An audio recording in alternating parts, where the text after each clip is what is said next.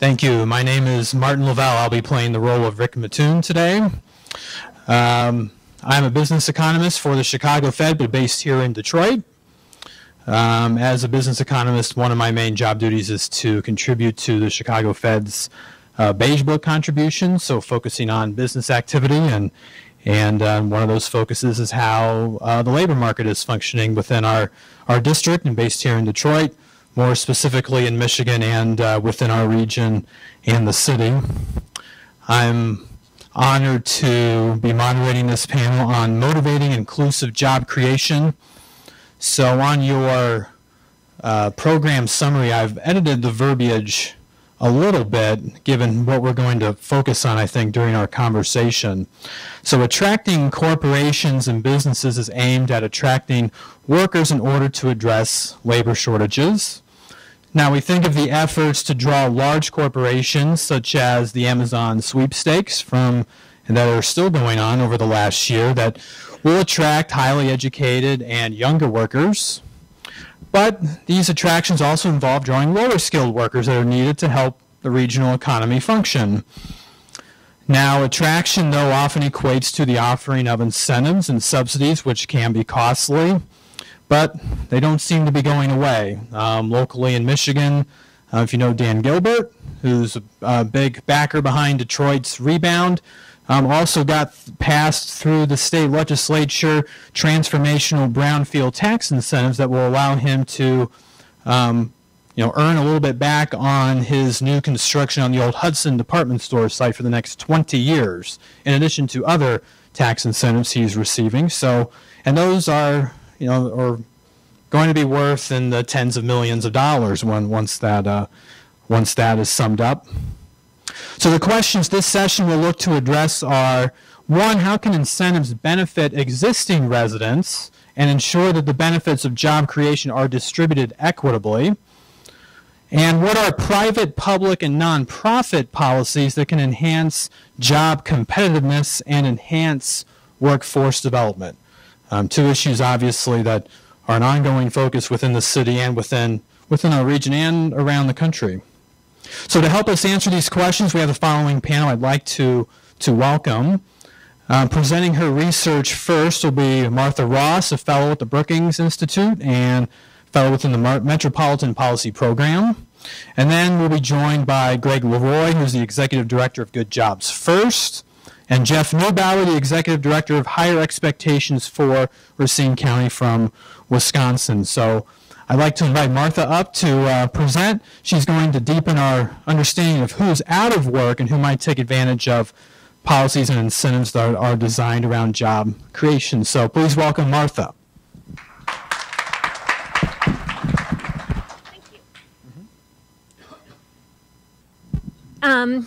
I'm with Brookings Metropolitan Policy Program. We're one of the 5 programs within Brookings, and we focus on cities and suburbs and regions. And our general focus is how they can be more economically healthy and socially inclusive. So I have colleagues who work on economic development and demographics and infrastructure, and my beat is the labor market. So what I'm going to talk about today is some research drawn from a paper that we released last year called Meet the Out of Work. And I'm going to present some data specific to Detroit. And if I could ask a question now, how many of you are from Detroit or live in Detroit? Okay, so I need to ask you a favor. One of the occupational hazards of my job is coming to a place armed with data and PowerPoints and talking about that place to people who live there and know it quite well. So sometimes there are things in data where people who live there are kind of like, well, that seems weird. So what I'd like you to do, if that happens, is raise your hand and bring it up. Because otherwise what I think you will do is just disengage and think, well, she doesn't really, whatever. So there might be a weird idiosyncrasy thing with the data. I might have interpreted it wrong. I might have missed something. So please just engage with me on that. So more on the paper. We wanted to get beyond the unemployment rate. and to get a better understanding of the people who are on the sidelines of the labor market and at the local level. People experience the economy most powerfully at the local level in their own experience of the labor market. Can they find a job, a better job? How is their family doing in the labor market, their neighborhood, their city? And they often hold their local officials accountable for how they can do in the labor market. Now, mayors and county executives and city councilmen don't control interest rates, they don't control trade policy, but they do have policy levers at their disposal, and they do have funding streams, and they have constituents who want them to do something. So we wanted to take a look at that dynamic, at the people who are the constituents of local officials who are out of work. So a little bit of housekeeping detail here. We focused on adults aged 25 to 64. We've got forthcoming research coming out on young adults, 18 to 24. And we focused on people in large cities and counties, which we defined as places that are over 500,000 in population. And the people who live there, that's equal to nearly half of all 25 to 64-year-olds. So that's how concentrated our population is. And labor markets are mostly regional in nature. I mean, people cross city and county lines all the time. But we decided on the city or county as our unit of analysis because that's the administrative unit of government. There's not a regional mayor.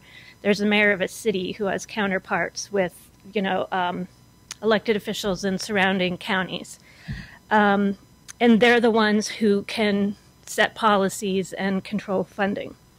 So although all these places pass the threshold of 500,000, there's still a fair amount of variation. There's the big places, Chicago, LA, New York. There's also a lot of mid-sized places like Albuquerque, Milwaukee, Louisville, Nashville, and then places that are much less densely populated and have kind of a suburban or a rural feel, like some places in Ohio, some places in California and Texas. So the first order question is, who is out of work? How do you define that? We used census data from the American Community Survey, so we were using their definitions and measures. So first of all, what you see is that there's 79 million adults in all of those jurisdictions combined. So that's all of the adults. The second bar with the orange part highlights who's unemployed. That's about 5% or 4 million. These are people who are not working and have actively looked in the past 4 weeks. So a critique of that measure, as you all would know, is that it's too narrow. There's a lot of people who would like to work but have not filled out a job application in the last 4 weeks or have not gone to a job board because they are discouraged. So then the next category that you have is people who are not in the labor force, and they are neither working nor looking for work. This is possibly the group I never need to explain that to because you know these terms as economists. So that's highlighted in the green bar. That's 21% or 16 million. Now this is a really diverse group of people. They are doing different things with their time, and they have different motivations for working or not seeking employment. But do you want to call that 20 million out of work? No. You don't. Because to determine whether someone is out of work, you have to know something about what they want or how they are behaving, or you need to make judgments about how they should be spending their time. And the census data do not allow us to do that. So we did our best. We subtracted a bunch of people. First, we wanted to filter out those who seem to be doing other things that are seen as alternatives to employment. So are they raising kids? Are they going to school? So we subtracted most students, and we subtracted our best guess of economically comfortable stay-at-home parents. And then we subtracted people receiving retirement or Social Security benefits or disability benefits on the grounds that they've signaled that they're most likely not going back into the labor force. So once we did that, we subtracted about 10% of the unemployed and a little more than half of those who are not in the labor force. And we ended up with a population of 11.3 million that we called the out of work, and that's 14% of all of the adults. So now, who are these folks? They are diverse, but their shared characteristic is that they're not working. So they are disproportionately disadvantaged. More than a third live in poverty, compared with 13% among all adults. They have low levels of education. A quarter have less than a high school diploma, compared to 13%. Only 26% have worked in the past year. That's compared to 79% of all adults. Their median age is 44, and 1/4 of them are over the age of 55, so they're nearing retirement age. And I mean, I think as a whole we need to rethink when retirement age is, but for now we're stuck with our old language and categories, and thinking of 65 as an endpoint when we know that it's not. But nonetheless, not everyone is disadvantaged here. There are some folks who are probably just cyclically unemployed and they're going to do just fine. We probably cast the net pretty widely and got some people who are happily not working, don't think they need to work. If they're very low income, it could be that they're going to do better if they work, but that's a separate question. So now let's look at who fit that criteria in Detroit. So when we applied those filters, we got 83,000 adults, or about a quarter of all of the adults in Detroit. And they, so that's higher than what we saw nationally. The median age is 42, but there's a pretty wide distribution, a pretty wide age range. It's overwhelmingly African American, reflecting the demographics of the city. They have a relatively strong interest in working. 43% of them are actively looking for work. That's compared to 36% among the total. But only 21% have worked in the past year. And 2/3 of them are on SNAP, and about 2/3 of them have a high school diploma or less. So I have just talked a lot, I've just thrown a lot of data at you. But it's not data who walks into community centers or employment centers or community college or fills out a job application. It's people. And people have different strengths, needs, goals, motivations, even when they fit in a similar demographic bucket. And to make our data more accessible and to try to accommodate that reality, we created different composite personas for some of the people in the out-of-work population. So these are some of the personas that we made, and we gave them names, which we made up. And we made, we created backgrounds for them based on data that we saw in the census. So we wanted with this to prompt questions. The first woman on the left there, we named her Patricia. So we wanted to think, how can we help Patricia define and reach her employment goals? What can a job center do? What can a community college do? What can an employer do? So start thinking in terms of what the person wants and needs and is capable of, rather than starting with a program. And as a social policy person, I often start with, well, the federal funding stream has these eligibility criteria and blah, blah. And it's just, that has limitations. So out of the total out-of-work population, we did a cluster analysis. We borrowed the logic of market segmentation to create groups within the out-of-work who are similar to each other based on employment-related characteristics, thinking that that would also shape, that would also inform us what kinds of programs and policies would help them find a job. So things like disability status, caring for kids, limited English proficiency, the other demographic things that you see on the screen. We identified those variables as what would drive the cluster analysis, and we came out with Detroit with 6 groups. And you'll see that they're not evenly distributed. There's a big swath of the dark blue, and I'm going to talk about them probably the most, partly in interest of time. And you'll see that because I am a think tank person and not a marketing person, I gave them a really unoriginal name of Group 1. On the other hand, it's one of the least judgmental things I could think of. Otherwise, labels you can inadvertently get into a lot of trouble.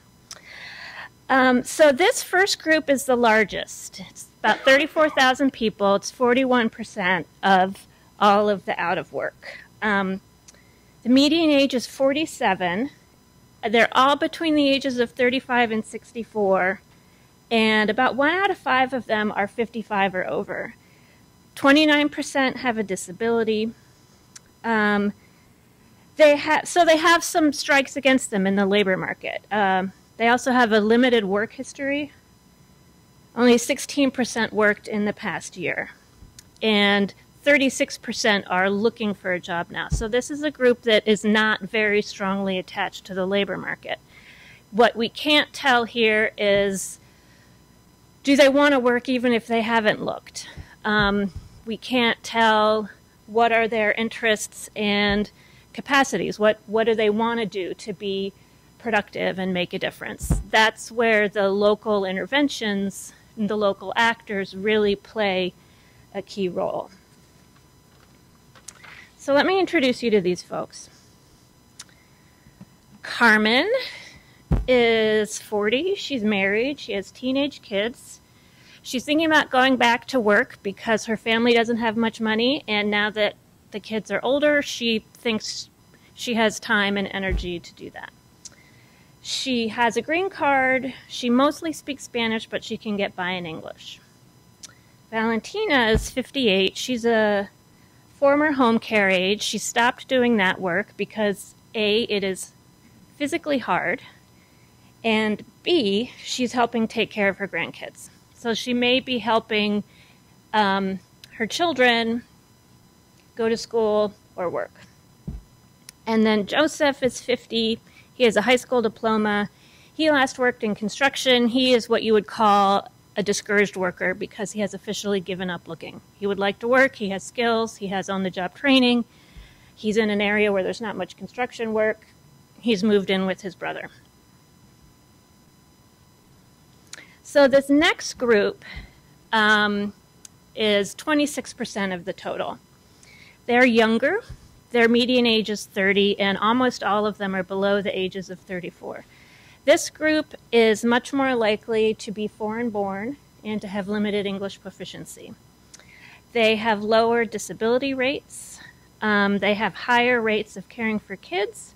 They have higher rates of looking for work. So here's Patricia. She's a 25-year-old single mom. She didn't finish high school. She hasn't ever worked in a formal job, but she's cared for her kids and several nieces and nephews. Now that her kids are school age, she would like to work outside the home. And Will is 30 years old. He has a high school diploma. He worked in warehouse packaging. He stopped looking for work a couple months ago. He's not married, and he recently moved back in with his mom.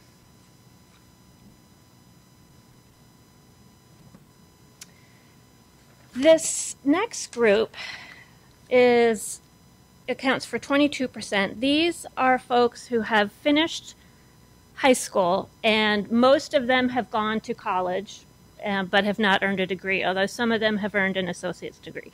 They might have earned a short-term certificate, but we can't tell that from the data. And they have the highest rates of going to school. 14% of them are in school. They have the highest rates of looking for work. 59% of them are looking for work. This is a group that is probably in, I mean, all of these groups employers and groups could tap into for talent and training and employees. But this group might be one of the most work ready. And it's a question as to how much this group is a priority or should be a priority balanced against all of the other needs any given jurisdiction has to serve. I think you get the drill that we made up personas, so I will just keep going. This last group is about 5% of the total. They are all over the age of 55. They have relatively high disability rates. They've all graduated from high school.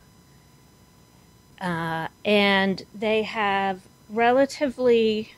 the lowest share of looking for work. Only 27% are looking for work, and only 9% worked in the past year. So one question, I think, for this group, especially if they're low income, and a lot of these folks are on SNAP, is I think we have a policy blind spot for older folks without a lot of recent work experience for whom getting back into the labor market, they may want to, it might not be a very friendly place for them because of their age and their skills. So then the next group are youngish people with college degrees. The next one is older people with college degrees, and for some reason their data don't show up. You will just have to live in speculation.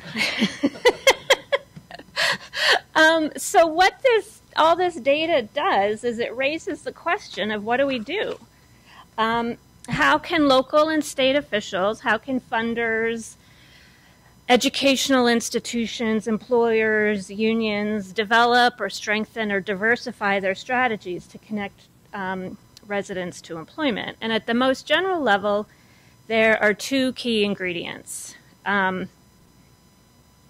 You want to help train people in skills that are valuable in the regional labor market, and you want to provide supports that are appropriate to what they need. That could be childcare, that could be counseling, that could be a coach. So this sounds really simple, like, right, you need a think tank person to tell you this. But, you know, it is deceptively simple because remember, the easiest way, the best way to lose weight or get in shape is also very simple. Eat less, mostly healthy, and exercise. And life gets in the way. So it can be harder than you think for a variety of reasons to carry out these principles. But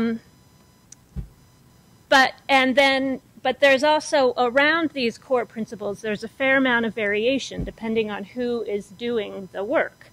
It could be a community college, it could be a nonprofit, it could be employers. So there's different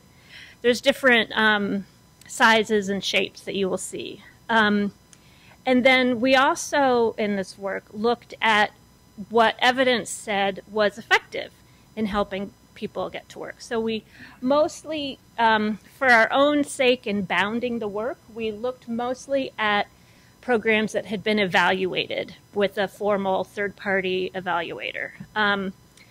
However, that is a minority of all programs. And it is not, and while that information is necessary and useful, that's not the only way to be an evidence-based good program. I mean, they're expensive and time-consuming to do. They're really complicated. So any program that has a good sort of theory of the case of why they're doing what they're doing, what goals they want to achieve, do they have some data to measure progress, are they tweaking along the way, that's an evidence-based program. So there's lots of those in this region. There's lots of those everywhere. And the key is to build on them in a given region. There are There are these programs in varying levels of capacity and performance everywhere. And any effort to help people improve their skills at a big level, at a jurisdiction level, or at a neighborhood level, in addition to thinking about the what are we going to do, you have to think about how you do it. You have to get the civics right. Who are the actors who need to be involved and do the work? Elected officials, educational institutions, the social sector. And this work should go hand in glove with job creation and economic development efforts, which is what we're going to hear about from our panel. What I will say in the interests of time is that in the paper we list a bunch of these programs that research has shown to be effective for people at different levels. They involve different levels of readiness and skills and work history. They run the gamut from subsidized short-term jobs for people with very low skills and very low levels of education. We don't really have a great way to measure skills at a large level, at a population level. So short-term subsidized jobs for those folks who are just really going to struggle on their own to find work. That includes transitional jobs programs and social enterprise, bridge programs for people who want to go into training but don't have maybe the 10th grade reading level to read the textbook for medical assisting and pass the tests. So you have a program to get them ready for that. Job search assistance and counseling is sort of the bread and butter of what our workforce system does every day. And sector initiatives, you get a bunch of companies in the same industry, get them to pool their demand, work together, work with community college educators to try to meet that demand. Two-generation program is the kind of thing that you kind of smack your head that why we see this as an innovation when it is it's been going on for a long time and it has a very clear it should never have gone away. It's the idea that if you've got parents of young children, you help the parents, you help the kids. It's like early childhood and parenting mixed in with skills training, apprenticeships, and then lastly, a program that was developed in the City University of New York to improve graduation rates among low-income first-generation college students, and it doubled or tripled the graduation rates, which was impressive, very impressive. And although it doesn't have a direct connection to employment, I included it because education on its own has such a strong correlation with the ability to get a job or a better job. And with that, I will turn it over to our panel.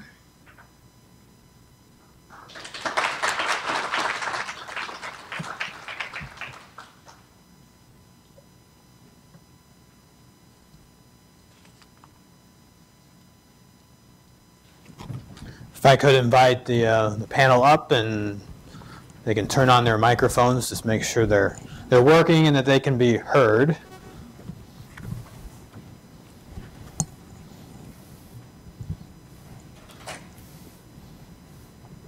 Greg, are you okay? I'm on. Okay.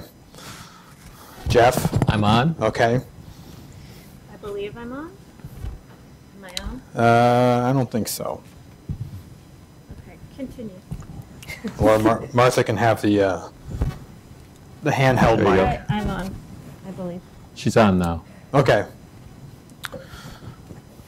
So I'd like to start off first and let Jeff and Greg expound on what they do and also react to Martha's research. So Jeff, why don't you go ahead? Sure. My name is Jeff Neubauer. I come from Racine, Wisconsin. I lead an initiative which we refer to as a Career to Cradle initiative. It's called Higher Expectations for Racine County. It's part of the Strive Together network, if that means anything to any of you. Our focus is to build a fully capable and employed Racine County workforce. The city of Racine has had the highest unemployment rate in the state for 25 years or more. So we obviously have a problem with our local labor market. We have supply, people who are looking for work, and these are not people who have dropped out of the labor force, but they're what we refer to as the actively unemployed. They're in the unemployment statistics. And we have employers who are looking for employees, but the labor market does not match the two of them up. So the question we ask ourselves is, what's up with that? Why is that not working?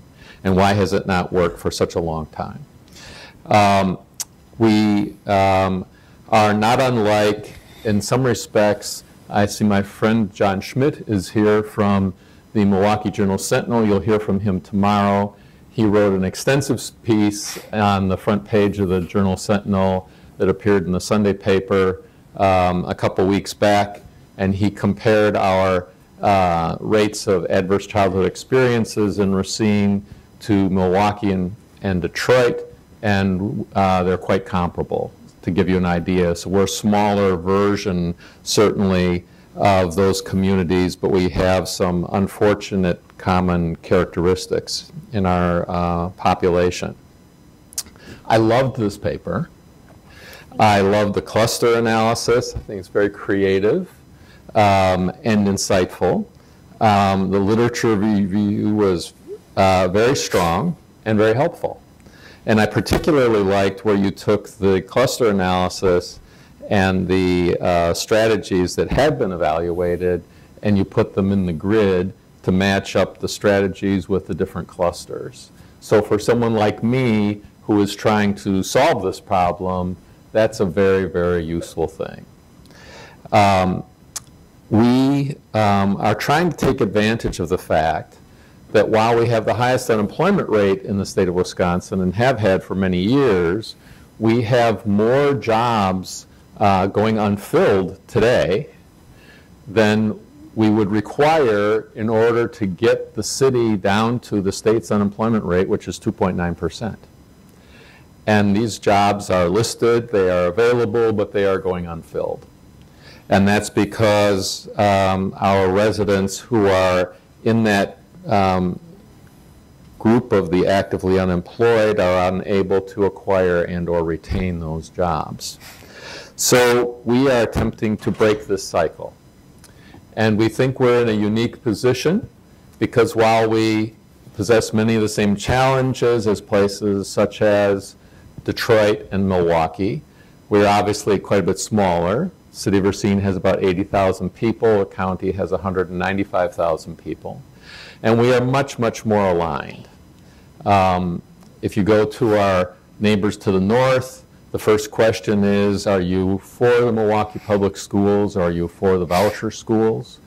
And if you try and say you're anything but in one camp or the other, you're in the middle of the road, and as a friend of mine from Texas once said, the only thing in the middle of the road is a dead armadillo. And that pretty much is what goes on in Milwaukee. Similarly, in Chicago, for those of you who are familiar with the relationship between the mayor and the Chicago Teachers Union, it's not a relationship that works terribly well. In Racine, we can get everybody around the table, and we don't focus on a program. You were talking about programs. We focus on the result. And then we build a network of people to work on the result in a cross-sector effort. And we focus on employment, we focus on post-secondary completion, post-secondary enrollment, high school graduation, 8th grade math, 3rd grade reading, and kindergarten preparedness. So we work across that entire spectrum. And we think that we have a shot at breaking this cycle because we have this alignment, and our approach is to take a sort of an all-of-the-above strategy. Set of strategies. So we are using I-BEST bridges. We are very big on career pathways.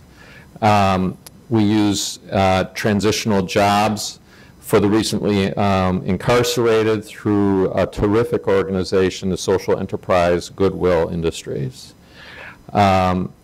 We really like sector initiatives, particularly in construction. We'll maybe hear a little bit about Foxconn from our panelists, where our state, let's just say, invested billions of dollars in bringing Foxconn to our neighborhood.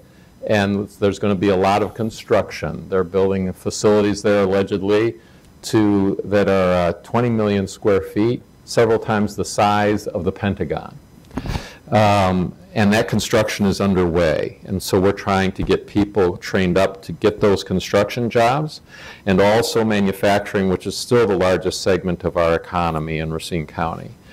We're very interested in two-generation strategies and trying to build a very robust offering there. And we have a terrific local technical / community college, Gateway Technical College, that is using accelerated study associated programs.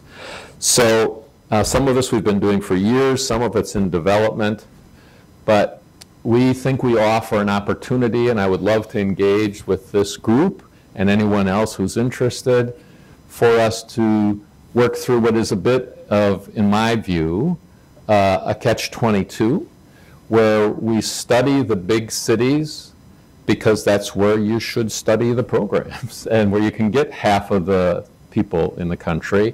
And when you dice and slice the data, you've still got a legitimately sized group that your data can be valid. Right. But moving the needle on a community-wide basis in a place like Detroit is extremely difficult.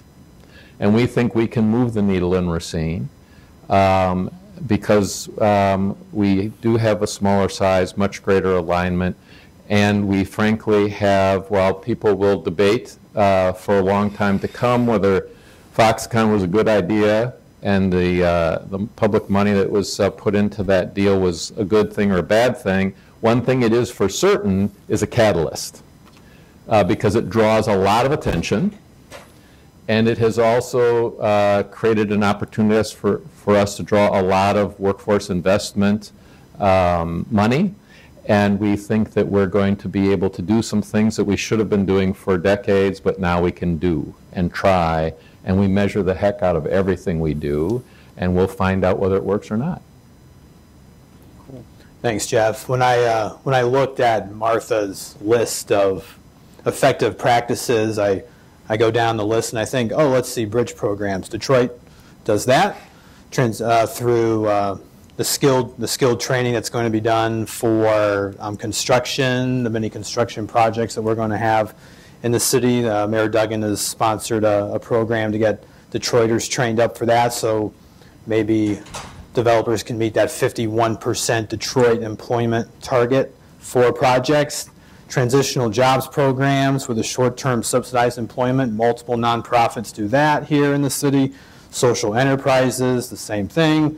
Job search assistance and counseling, as well as sector initiatives. The community colleges are big on that here. The two-generation programs, Kresge, what they're doing at Marygrove College, and as far as doing some teacher training, and as well as upskill training.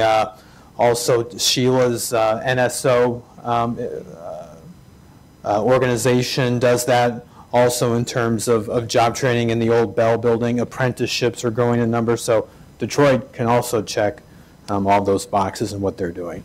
Greg? I just want to add one thing, because in Racine, while we're doing a lot of these things or developing these things, what we haven't done is we haven't approached it in a systemic fashion. And we've got isolated initiatives that haven't been woven into a systems change approach and haven't been scaled at the level that they would need to really move the needle. And I think therein lies the nature of the problem. But I apologize. No worries. No worries. Thanks. So again, my name is Greg Leroy. I direct a group based in Washington, D.C. called Good Jobs First. We're a nonprofit that I founded 20 years ago. We're a public interest watchdog group on economic development incentives. So enterprise zones, TIF districts, revenue bonds, corporate income tax credits, corporate welfare, business incentives, pick your terminology. It's an estimated $70 billion a year that states and cities spend in incentives, but that's just a rough guess based on an academic study. And we have a big problem right now in the space of incentives that's very apropos of Detroit and lots of other cities, and that is the total number of deals for which states and cities can compete has been declining and depressed for a long time, long before the recession. It mirrors the decline in entrepreneurialism in the United States. And at the same time, the big deals like Foxconn and the Amazon HQ2 deal have inordinate power to demand even bigger incentives than they might otherwise have gotten, because if you look at it just from a supply and demand equation, the supply of deals is down, yet demand is up because you've got more public officials anxious to be aggressive on the economy and pull those levers that Martha mentioned that they're expected to try to pull to do what they can for the home team. So how many people here are from a city that's still in the hunt for the HQ2 deal? Is anybody still here? Which city? DC. DC, okay. Any other cities? No? Chicago, of course. All right. So DC and Chicago, two, and DC obviously is three, really, right? Suburban Maryland, Virginia, and the district. How many people were from cities that were among the other 218 that didn't make the first cut? So almost everybody, right? Everybody's mayor. How many people's mayor did a silly social media thing, or talk to Alexa on TV or something like that, right? Okay. So never before has the economic development profession received this much scrutiny. Hanging out with them at some conferences, it's not clear they're all real comfortable with it. I think it's a good thing. I think the amount of interest in the issue was erupted, right? And we know there's a lot of concerted pushback now in a number of the 20 cities, right? There's petition campaigns. There's kind of let us into the debate claims. There's disclosure lawsuits, people trying to get the bids. Only 2 of the 20 bids have been fully disclosed right now. 6 cities are absolutely not at all disclosed, and everybody in between is partially disclosed or highly redacted. But this issue of fairness and the distribution of incentives for incentives, apropos of employment benefits, is absolutely a live issue in this debate, and it's going to play out. I just want to reflect personally a minute. As an old anti-redlining activist, I worked for Gail Syncada and National People's Action in the late 70s when the first HMDA studies were being done and the first CRA challenges were happening.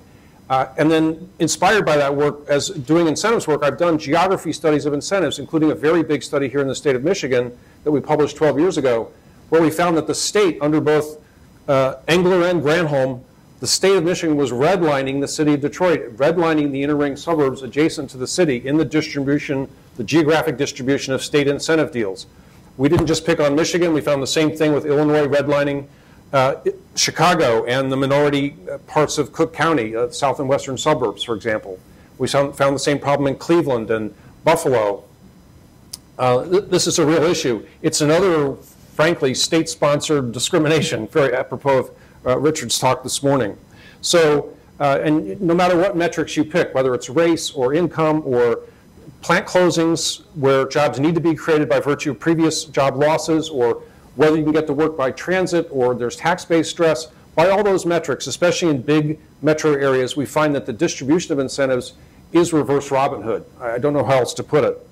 So, and I just want to emphasize one other new metric that's coming online that I think I'm now speaking, this is an alert for all professors who have graduate students looking for thesis or dissertation topics, or journalists looking for new investigative series. There's a new set of data coming out right now under something called the Governmental Accounting Standards Board Statement 77 on Tax Abatement Disclosures. That's a mouthful. Just call it GASB Statement 77. This is the obscure body that sets forth the way governments have to keep their books, right? How they have to report their spending. And for the very first time in its 34-year history, GASB is now requiring most governments, 50,000 local and state bodies of government, to report how much revenue they have lost to economic development tax break programs. They've never had to do it before. Yeah, it's a big deal. Okay, thank you. Yeah, it's a really big deal. It means that for the first time, if you wanted to say, look at the amount of spending by every jurisdiction in this metro area and mash it up with Gini coefficients, which Governing Magazine just did and found a relationship between spending on tax abatements and higher inequality, or race, or income, or tax-based stress, or pick your metrics, and ask yourself, how's it going here? Are these effective expenditures? There's a whole new way to ask and answer those questions. So I really encourage people to think about that. And we can talk about Foxconn anytime you want. I mean, as a 25-year Illinois resident, I love this deal because a big chunk of the jobs are going to go to Illinois residents, and the state's not going to pay a dime for it. That's the way our neighboring community Kenosha feels, too. Everybody knows that about Southeast Wisconsin employers. Yeah. Yeah.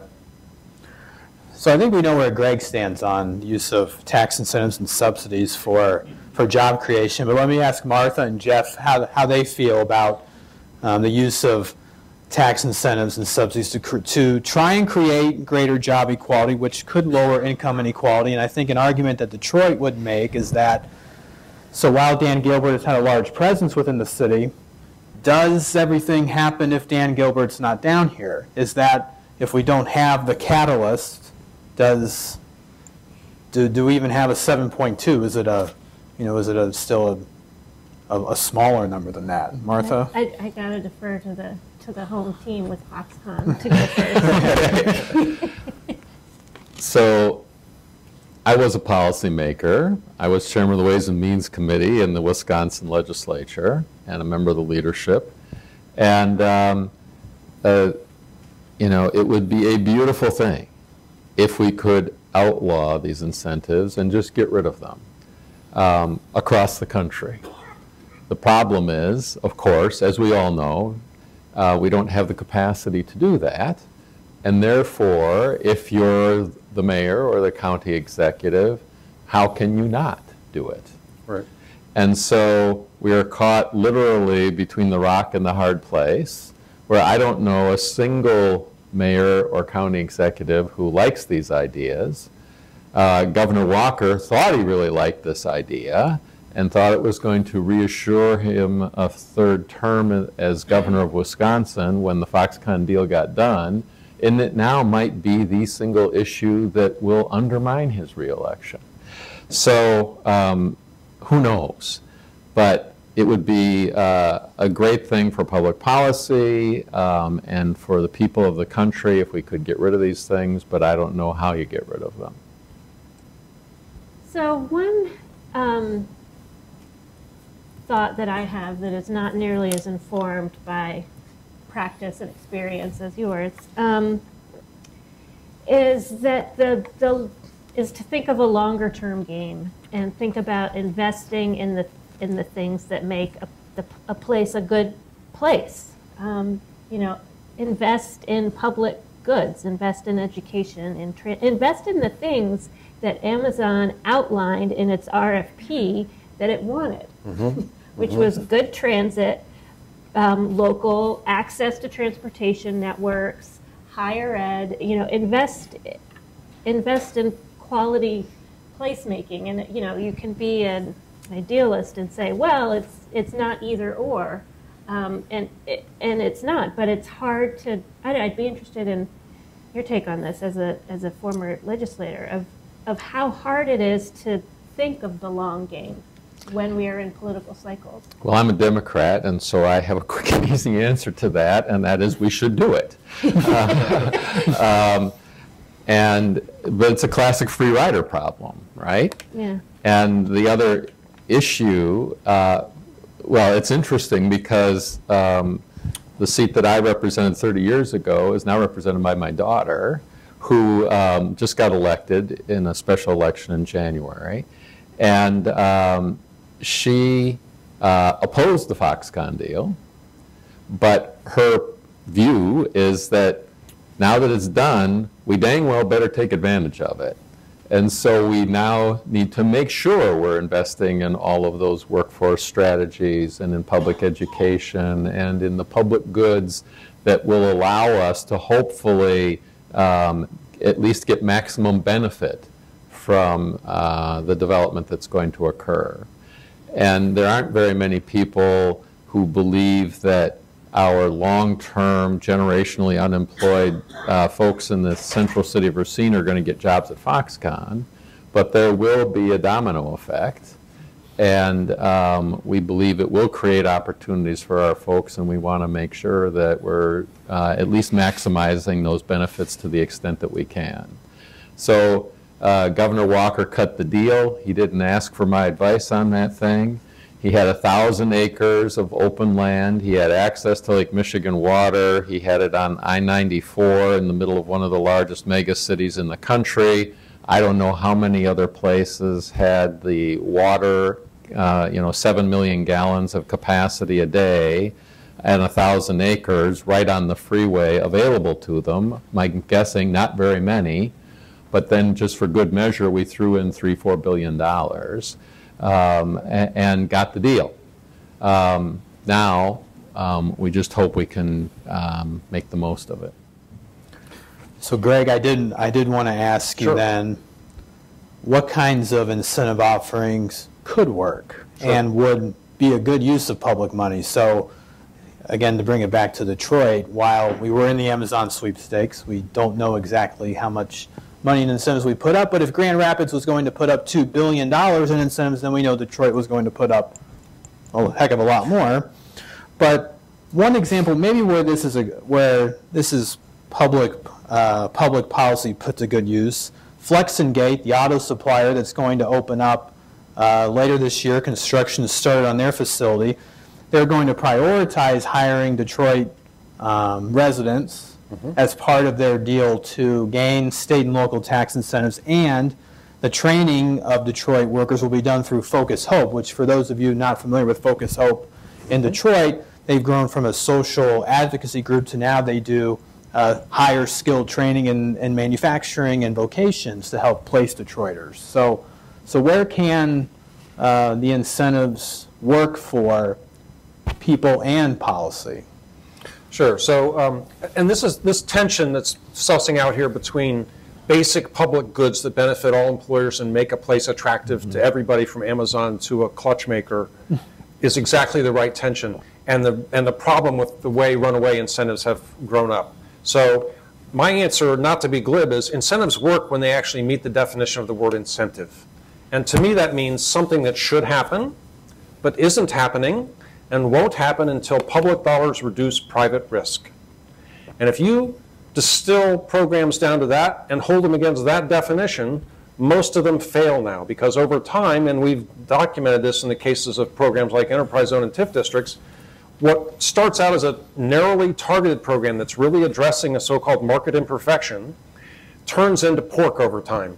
It's deregulated. The eligibility rules are gutted in a way that make them meaningless and can go everywhere.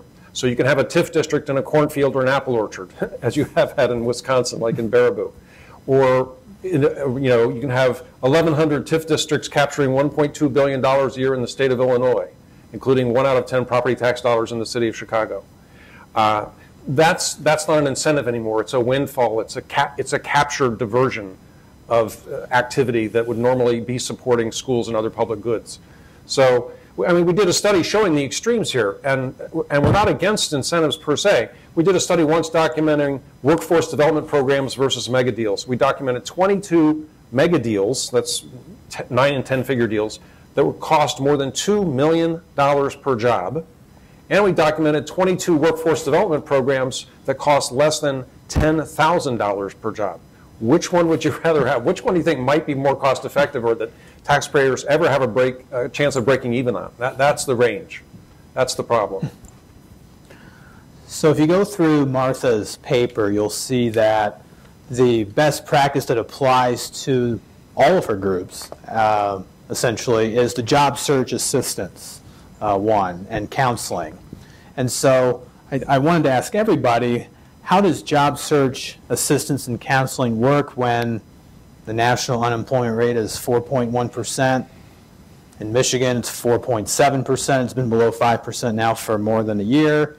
In Detroit, even when you count those marginally attached to the labor force who are underemployed, it's as low as it's been since 2001. In Racine, the similar things are happening. So it's easy for job search assistance to work when the unemployment rate is high, but with it so low, how do we get it to work, and who do we need to bring to the table? I think one way to get it to work is to switch the focus a little bit and turn it towards employers. And should not position themselves as passive recipients of talent.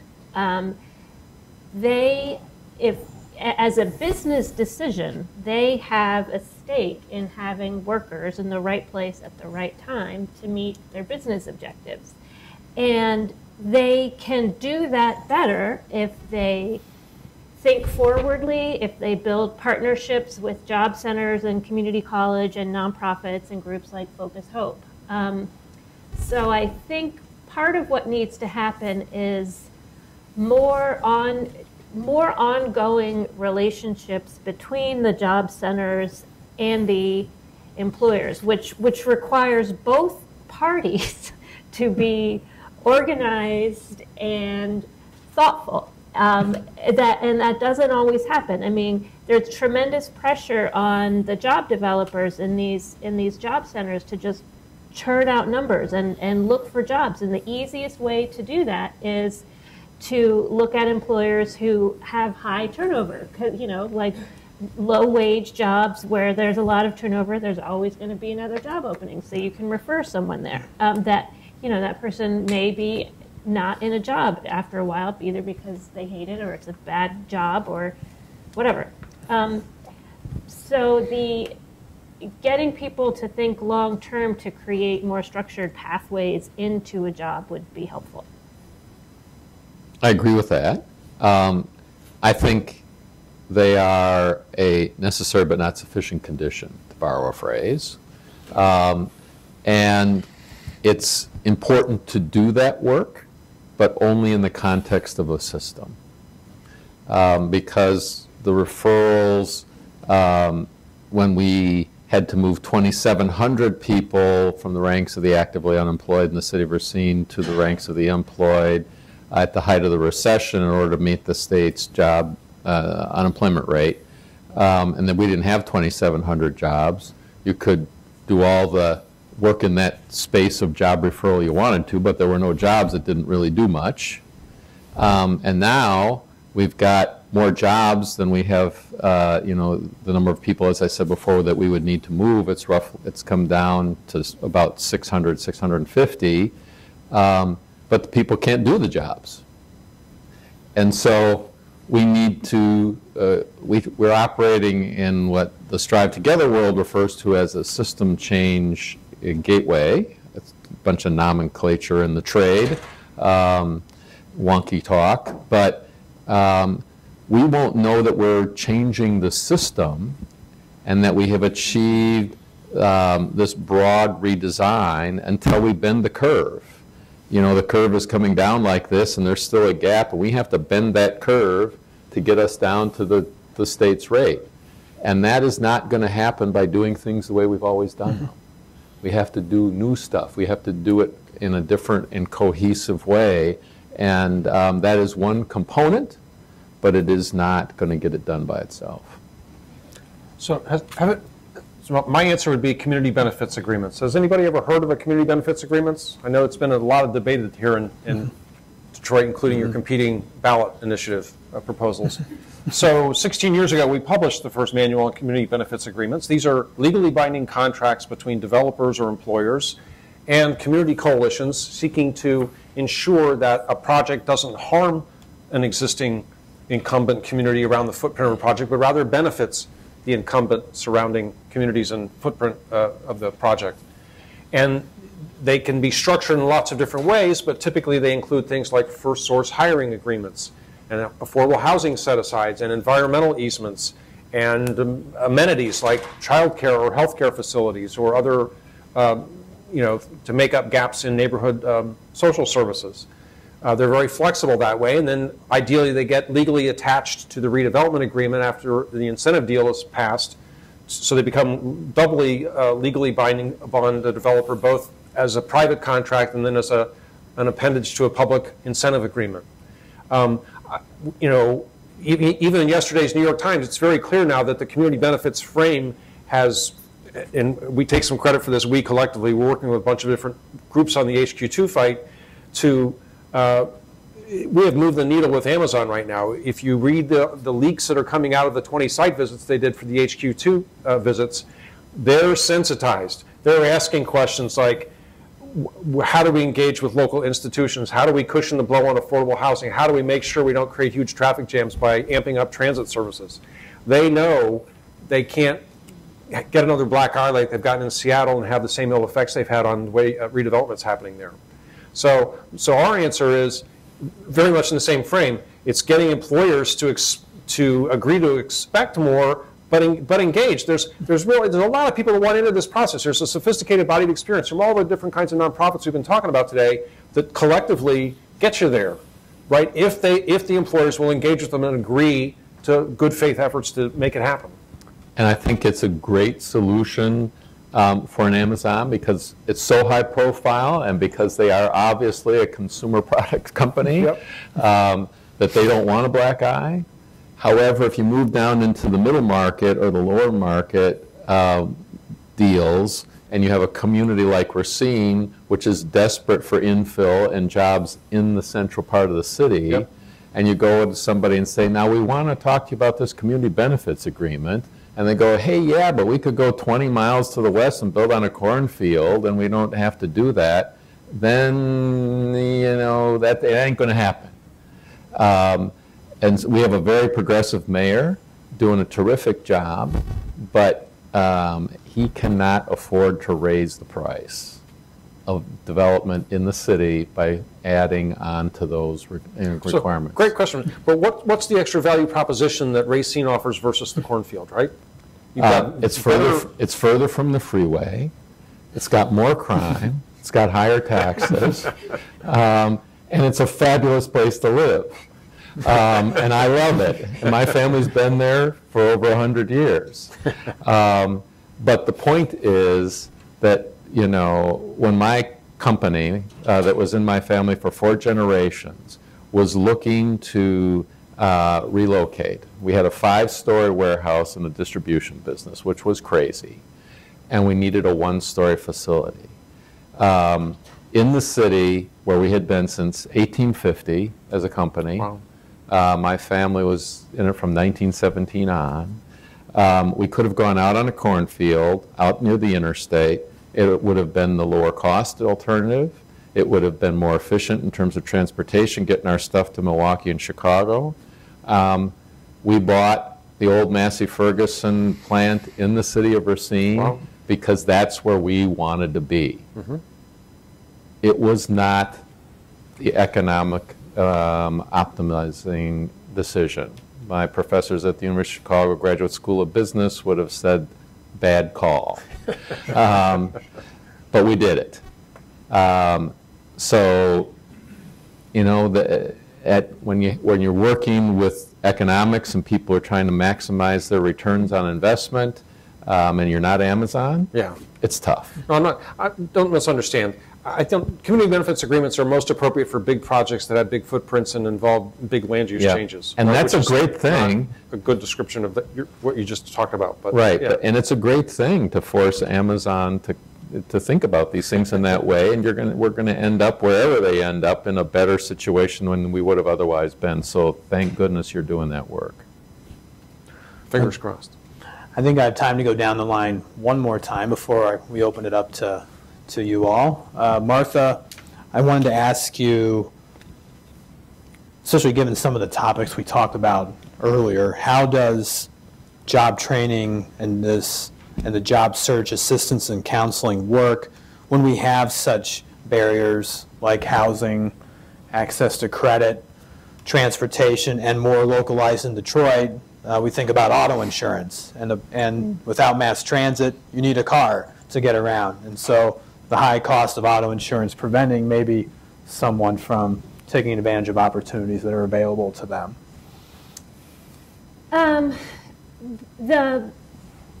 The job search assistance that is both a generic term and a specific term.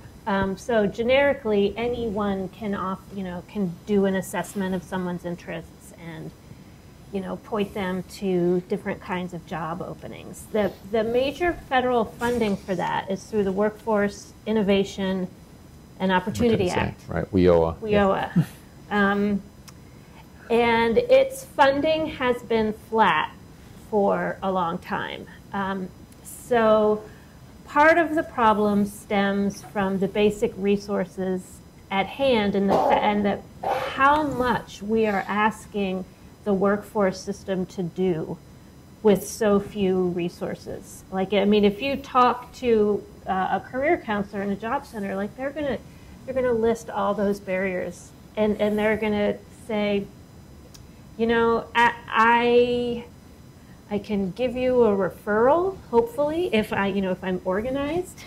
I can give you a referral to an agency that I know has transportation vouchers, but maybe not. I mean, WIOA has a grand vision of a seamless system supporting vibrant regional economies, and then you look at the money that goes in, and there's just a huge gap between aspiration and what happens on the ground.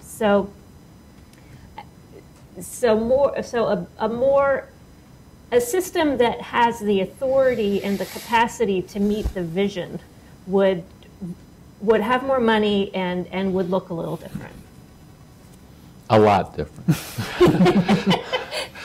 Yes. Yeah. I mean, because when we're very practically trying to move 600 people from over here, unemployed, into employment, long-term, oftentimes multi-generational, unemployed in the mainstream economy, or underemployed, that's another several thousand people. We have to look at transportation, child care, drug and alcohol issues, lack of educational attainment, just frankly lack of experience in the workforce, and a host of other things. And so, you know, we're trying to build a system to address all of that. But left to their own devices, you know, the market is not meeting those needs. The market is not functioning. And so who gets left behind? The dispossessed and the poor. And then lastly for me, for Jeff and Greg, and more of a mid-sized city focus actually. This was in today's Wall Street Journal on, and I think I know how Greg might feel about this, is cities are offering money just to come move because they need people to work. Hamilton, Ohio, not far from where I grew up in Dayton, Ohio, is doing this. St. Clair County, Michigan's been doing this for a couple of years. And not that they're offering money, but such a shortage of workers is needed, or there's such a shortage of workers in Elkhart, Indiana, that in addition to the 50,000 residents who work there, another 25,000 commute in order to fill up all the open positions. So how do we feel about a program like that where I need people to help the economy function, but I'm going to offer thousands of dollars to people to move in, or I'll pay down their student loan debt? How do we feel about that? Let's grow the pie, okay? Let's reach out to the people who are not currently employed for all the reasons we've been talking about, and help them get into the workforce and begin to climb that ladder of opportunity.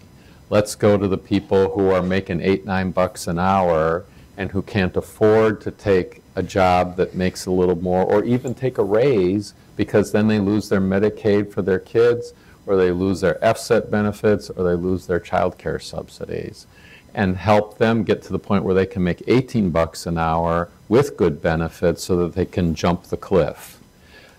Let's do that. Let's not just pay people who already are doing okay to move from one community to the next to the next. It's just the reverse course of paying Amazon to locate in DC or Chicago. This is not the way we ought to go. It's a dumb idea. Yeah, I mean, I'm anxious to see this article. This reporter called me early in the research for that, and I was scratching my head because I'm thinking a couple things. Obviously, placemaking initiatives are about creating magnets for millennials and empty nesters, et cetera, right? And that's been going on for a long time, and that's cost effective and not putting a lot of eggs in one basket, and most of us are probably comfortable with transit-oriented development, et cetera.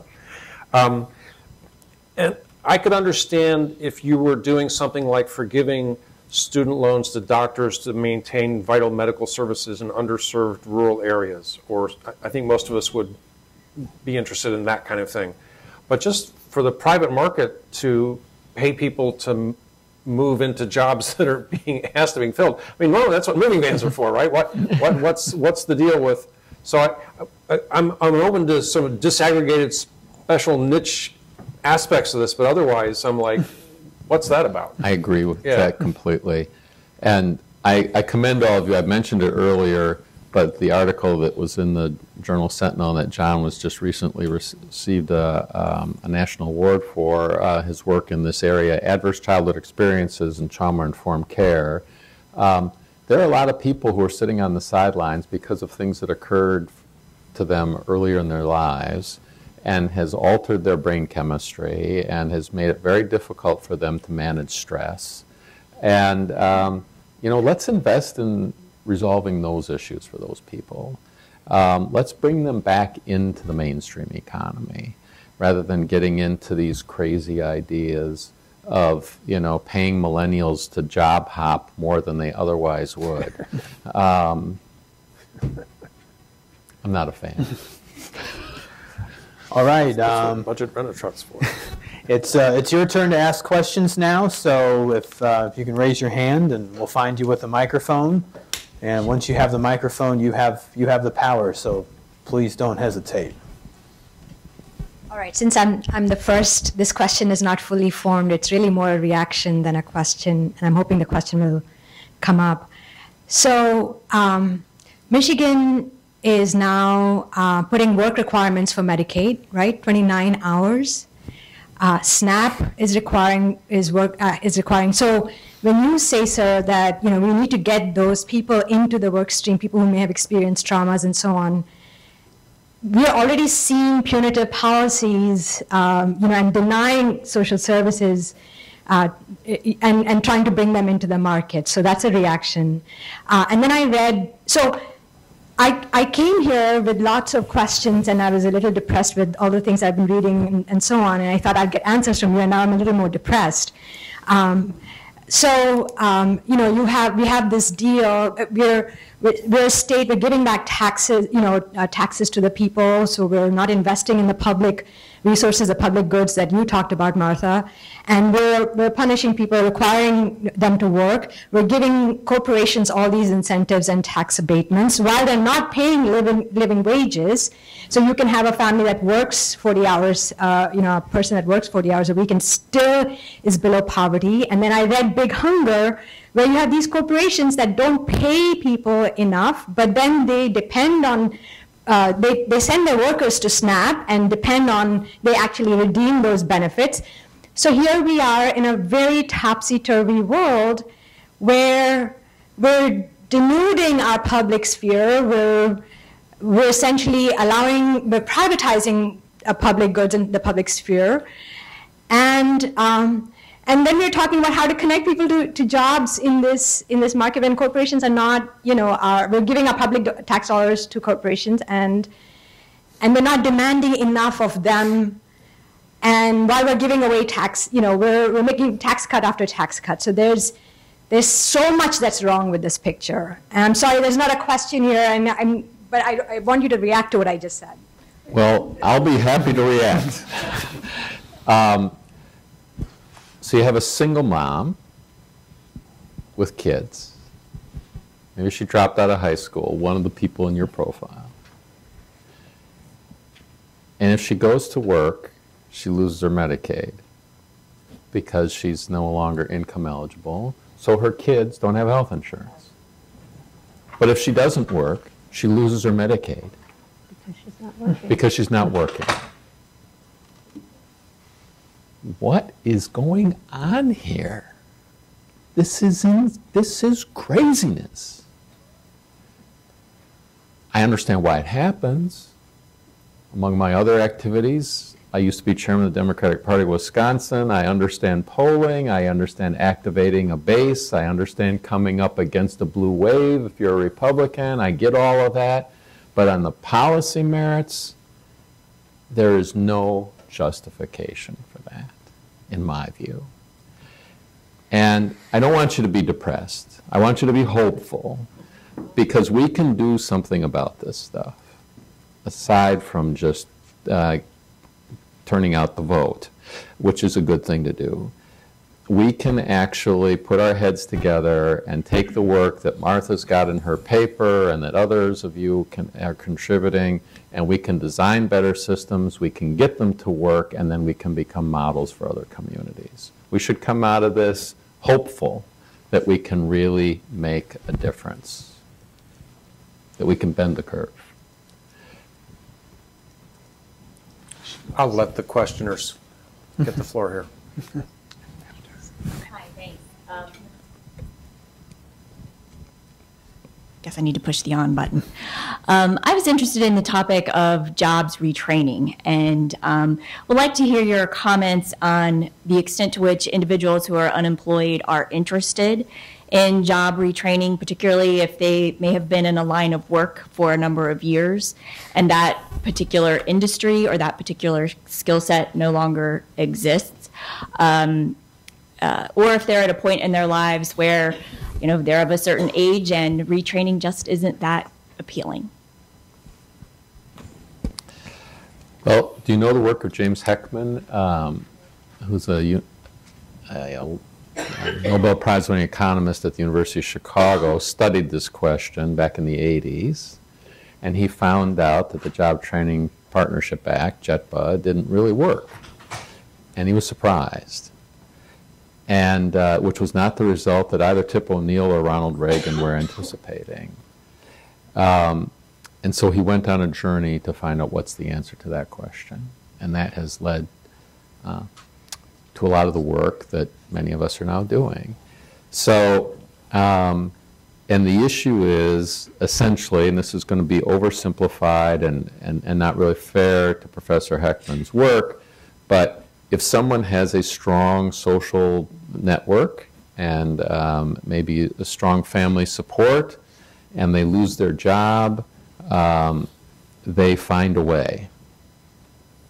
And if someone doesn't, they fall right through the bottom of that safety net, and you can give them job retraining, and it doesn't help as much as one would hope. And I noticed in your paper that this is one of the less effective strategies, which is surprising, but in my experience also true.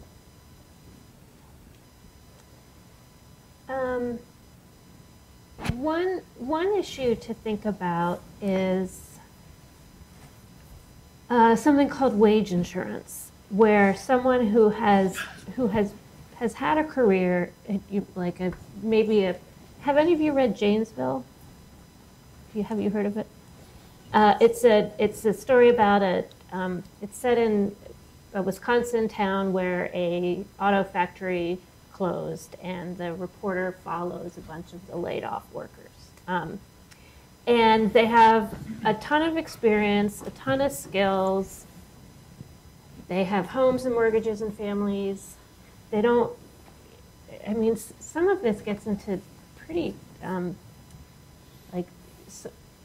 deeply rooted social norms. Like a manufacturing guy, at least these guys, didn't want to go into training to be in healthcare, which is a growing industry and where the community college had some good training programs. It just was not a good fit.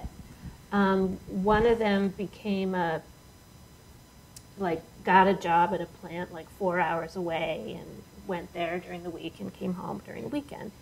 So this idea of wage insurance is that maybe it's for a while, maybe it's for a long time, you're not going to be able to find a job that supports you at the level you were at previously. Like, the economy has changed.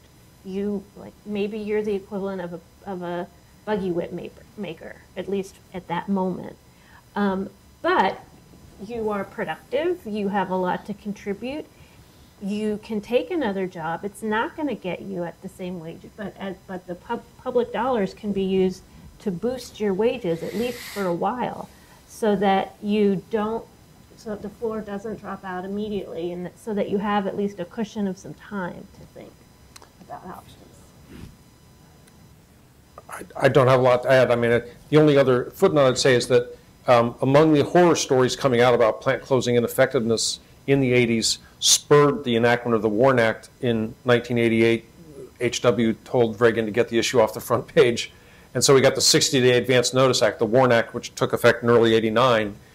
But by everybody's admission who's ever looked at it, right, it's all only about getting to the workers before they're scattered to the wind to make sure they get enrolled in UI and trade adjustment assistance if they're qualified for it, or other social safety net programs, and try to at least increase the enrollment ratios and outcomes marginally before people are scattered.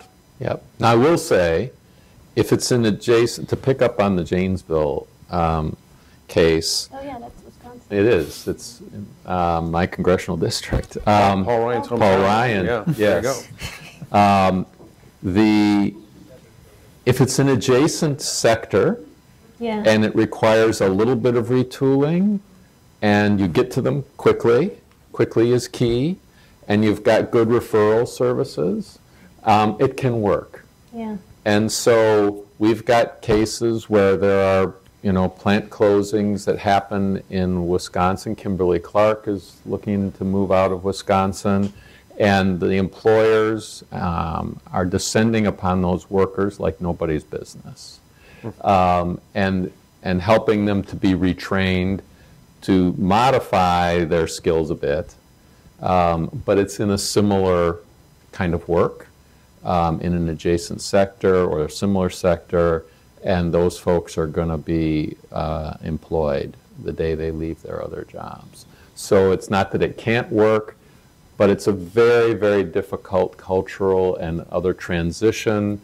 My town, Racine, was a huge UAW town, and when thousands and thousands of jobs, UAW jobs, went away, those UAW guys, many of whom I went to high school with, it's very hard for them to transition into a radically different kind of work. So we have two more questions. We have Marissa and then Anne-Marie. I'm going to ask you guys if you could each ask your questions, and Sure. then we'll ask you to respond to them as you wish in just a minute. Okay. Hi, I'm Marisa Novara. I'm with the Metropolitan Planning Council in Chicago. My question is for Greg. It's in regards to community benefits agreement, and you're probably aware that we have a presidential center coming to the south side of the city in a neighborhood named Woodlawn, and there's been a lot of debate and discussion around the role of a CBA when we're talking about a foundation versus a for-profit company. And in fact, the argument that the Obama Foundation folks have made is we're not making a profit off of anyone. We are the community benefit, and we'll do most of what you all are asking for anyway. And the folks that are pushing for it are saying, that's great, just put that in writing, because why not? And why won't you do that as the former community organizing president? So there's been a lot of pushback around this locally, and a lot of, I think, upset. And so I'm curious your thoughts on that.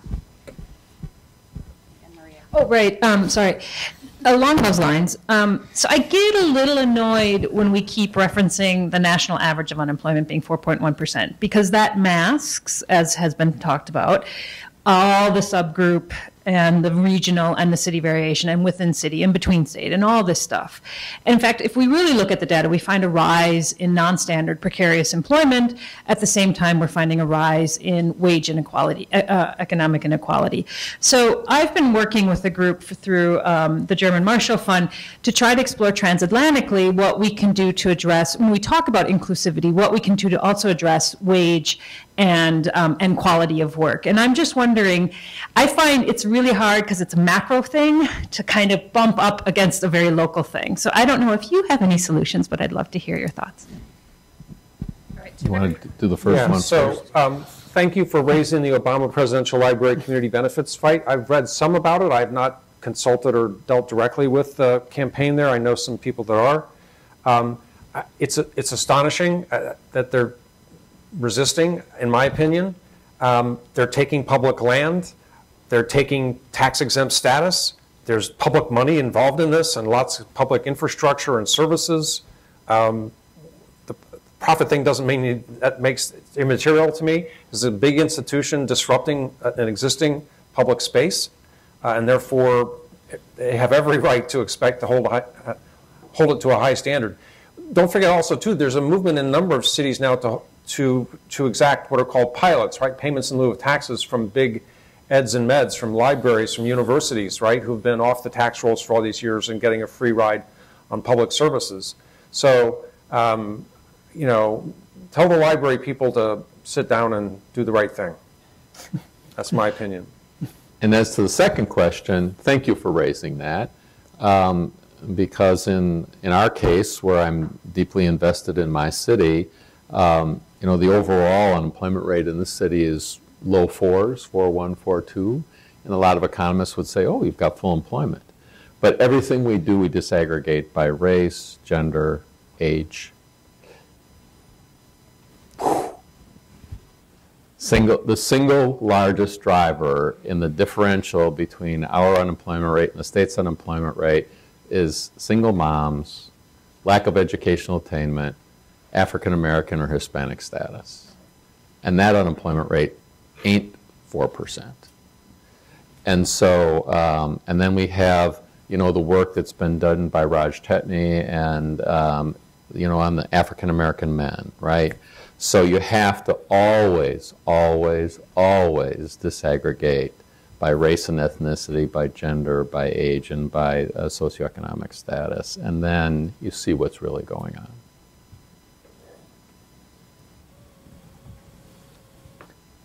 Okay, I think that's all the time we have. Let's thank our panel. That was great. Great session.